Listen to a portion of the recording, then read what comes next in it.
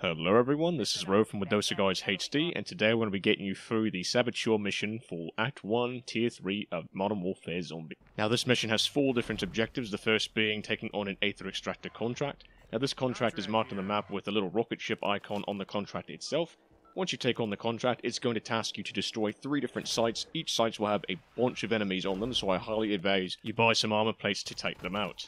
The secondary part of this mission is basically free, as you just have to kill 15 mercenaries, which there are more than that guarding the extractors. Now the tertiary objective you're tasked with is just to simply destroy a reinforcement chopper, which if you're paying attention they come all the time during these. However, in the midst of the chaos, especially if you're a solo player, you might not get this on your first try, which is no big deal. A weapon with at least 100 rounds on an uncommon weapon, an RPG, whatever works for you will work just fine if you just constantly shoot it. Now the fourth and final objective is sadly reliant on RNG attack. What it has you do is extracting uncommon Aether tool plans. Now when you go into the reward whip, you might receive an uncommon Aether tool, but not the plans.